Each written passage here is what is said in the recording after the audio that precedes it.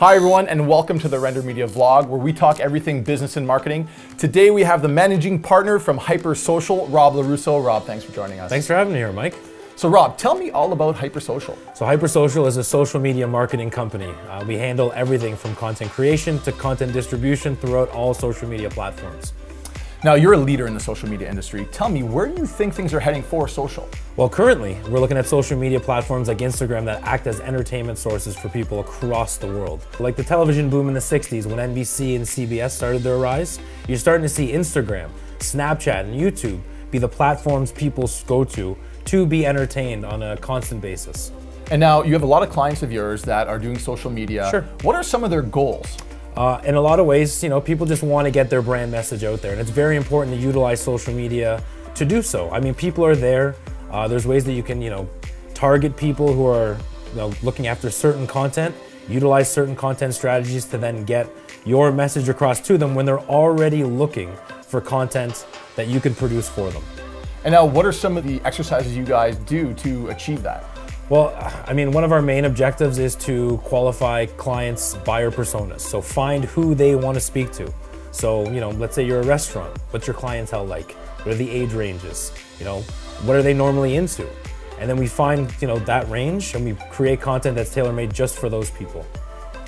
And what sort of content do you use to get exposure for your clients online? Well, nowadays, if you're not doing any video content, you're definitely falling behind. But we do like to create, branded pieces as well from a graphic standpoint. One of the things I've noticed too with social media marketing companies, even at the highest level, there's too much curated content. They create their own noise within their own platforms. So what we try to do is create an entire experience for the brands that we work with. So everything flows together.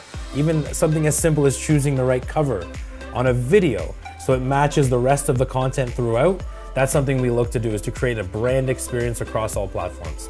So now tell me, I'm a new client of yours, I'm walking into your office. How do you go about starting a social media strategy for your clients? Well, first I need to find out what your goals are. So, we bring you into our office. We're pretty famous at this point for our whiteboard strategies when we start people off. So I need to find out more about you, your company, what your goals are, where you've been, where you see yourself going. And then we start the process from there. At the end of the day, there's so many strategies that we could implement, and they're based on what our clients want to achieve. And speaking of achieving results for your clients, can you give me a case study of some of the results you've achieved for your clients? Well, sure. There was, we worked with a company recently, New Maj Trading. We ran a national campaign where we gave away a trip for two to Italy. And throughout that, this is a client that didn't really have the, largest, viewership on their social media platforms. We were looking at followers in the, 80 to 120 range. So we were able to help them achieve their goals utilizing their partner, Calippo Tuna in Italy. So with some of the videos that we created and graphics, we were able to really ramp up, the amount of people they could now speak to organically once the contest was done. We had an insane engagement. I think our goal was about 200 contest entrants. We got to near 1,000. Wow. Throughout the duration of the 2 months. So we really hit a home run. So tell me, Rob, social media is a lot of different things to a lot of different people. What do you think of when you think social media? So a lot of the things I think about social media involve the users in and of themselves. So I find that social media has become extremely attached to the way people live their lives every day.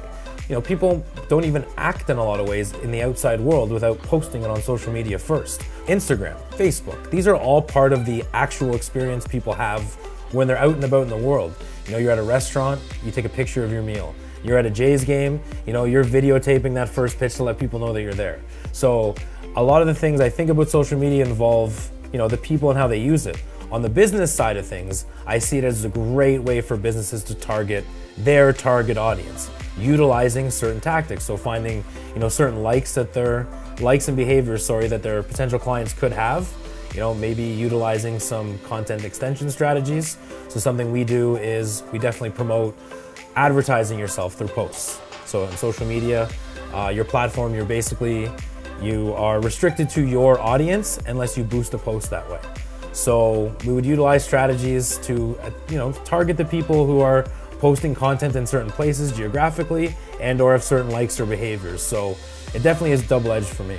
And now, social media has changed a lot since the advent of social media. Sure. Why do you think social media was even created in the first place, and where do you think things are going? If you believe that movie The Social Network is a way for Mark Zuckerberg to get girls, that's why Facebook was created. I don't know much about MySpace Tom either. I wasn't really into social media then, but I remember I was living in Calgary when Facebook really, so I had moved from Ontario to Alberta, and it was a great way for me to stay connected with my family while I was out there. And you know, you looked at the engagement then, like you'd put a picture, I'd have pictures of mountains. I'd get one like, maybe not a comment, but someone would tell me on the phone that they saw my picture on Facebook. Now people know to comment, they know to like, so you know, if I have a picture of a chocolate sundae I shouldn't be eating, but I do, I'll get 60 likes and a bunch of comments. I've liked those. Yeah, of course, man. Yeah, everyone loves food. So there's the big three in social media. There's food, there's babies, and there's puppies. So if you have one of those three things in an image, chances are you're going to get a lot of attention from your audience. So Rob's telling me is I need to get a puppy, folks. Yeah. So tell me, Rob, Hyprsocial is doing great. You guys are growing fast. What can we look out for the future of Hyprsocial? So I think what I'm really most looking forward to is just bigger projects and greater content creation on our end. We're really moving into video and rich, content and rich graphics. And another thing I'm really excited about is some of the consulting gigs. I've been able to work with some great brands and work with even some of their internal marketing departments to really help, their internal marketing teams explore social media. So one of the problems larger companies fall into is they've had a certain way of doing things for so long. And where an outsourced solution like myself comes into play is I come in with a fresh set of eyes to the brand, a fresh set of eyes to how to market, and it kind of helps them, maybe jolt them a little bit to get them out of their, set ways, and then we can move forward with a really exciting idea. So Rob, you had mentioned that video is very important for social media now. Describe to me why video is so important, is getting all the traction and engagement. To go back to what I said before, some of these social media platforms give you a boost in how many people you'll see. So, you'll hear a lot of numbers being thrown around, but chances are if you put a picture out on social media, you'll maybe reach 20% of your audience if you're really lucky. And especially if you're a business, 20% is great. On the video side of things, though, you do get a bit of a boost, especially if you upload directly to a platform. So again, like Facebook really, I can't stress enough how much they give businesses a boost when you put videos directly on Facebook. They will, then you jump up, another like 20% to 40%, 45%. If you're utilizing the stories in Instagram, that gives you another boost as well and a chance to send people to your platform. So video content is where it's at to how to get a boost on social media. I mean, I couldn't agree more. Yeah. Now tell me about posting directly to social media. I heard that now using scheduling softwares are actually not performing as well because there's an algorithm that is being recognized on these social platforms that can tell when you're scheduling from something, say like Hootsuite. Sure. Is that true? And how does that work? So again, to say exactly how it works is, maybe not something I wouldn't be privy to why Facebook does certain things, why LinkedIn does certain things, but I do know that maybe when people do use scheduling software, they're using more curated content. That's a big issue now too for companies, the difference between curated and created content. So curated content is something they'll pull from someone else. It could be a blog that pertains to their business, but someone else created it. So that's a blog that's already been shared so many times around. So then there's the created content that's unique. So there seems to be a digital timestamp that's, attached to these pieces of content. And if you are doing, if you're creating your own content, you do see a boost in engagement.